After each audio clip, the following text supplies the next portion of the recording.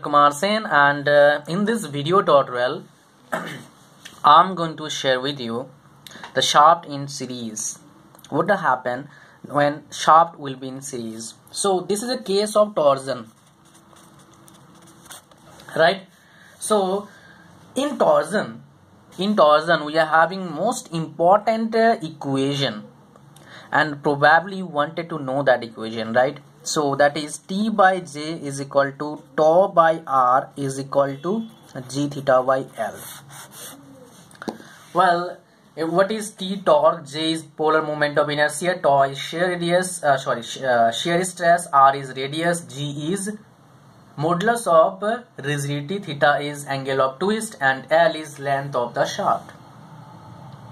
This is all about the terms.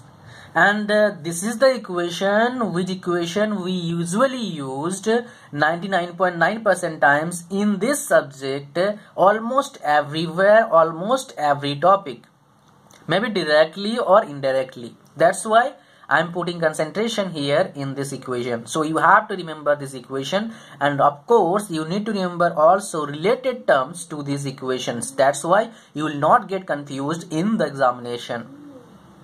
So let's go for the topic, which topic we are talking right now, that is shaft in series. So basically what happened, if suppose that a shaft is here, shaft 1 and shaft 2, right? So we are having two shafts. Suppose that both the shaft having equal length L, right? So that both the shaft of course in series. So what happened in case of if shaft in series, then torque would be same.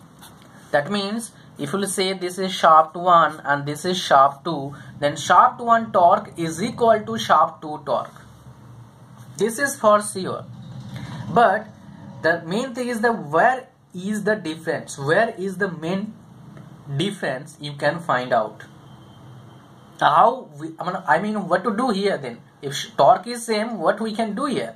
That is, we have to find out total angular deformation or angular twist. That is theta total we have to find out. So theta total, to get theta total from this series of shaft, we have to find out theta for first shaft and then theta for second shaft. That is theta 1 plus theta 2. Get it? Now after doing this, what we can do, we have to go to this equation. Here what we can interrelate each other, what things we can interrelate with each other, that is this one and this one. So from this equation what we can write, T by J is equal to G theta by L. Get it? I hope you are getting me right now, right? Pay attention what right now I am talking about. You are going to get this thing comfortably. This is really simple. Now what exactly I am doing, I am trying to find out what would be the value of theta if I will do cross multiplication, or if I will simplify this equation. This is simple, right? So theta is equal to TL by JG. Suppose that I am talking about shaft 1, so theta 1 is equal to TL J1. I am just considering here that G is same for both the shaft. Therefore, because same material we are considering,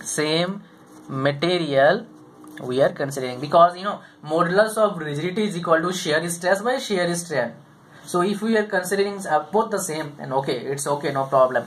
Then why I'm doing this? Because I wanted to make this equation simple, quite simple for you to understand. That's why you can understand it quite easily. Okay. Now what we got here exactly, if I will say for shaft 1 this is this, if then what would be the value? What would be the value for shaft 2? That is theta 2 is equal to TL J2G. This is for shaft 2, right?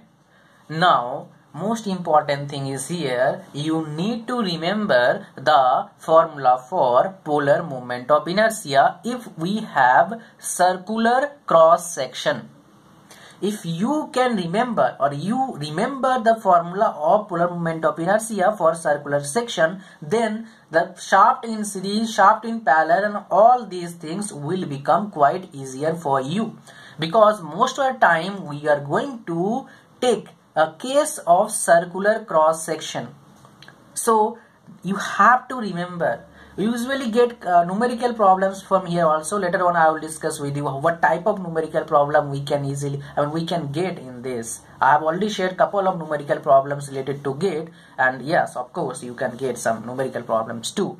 Okay, now theta 1 is here, theta 2 is here. So what we can do, theta total is equal to theta 1 plus theta 2. Then TL J1G plus TL J2G. Okay, just we have put the values of theta 1 and theta 2 here only. Therefore you got these.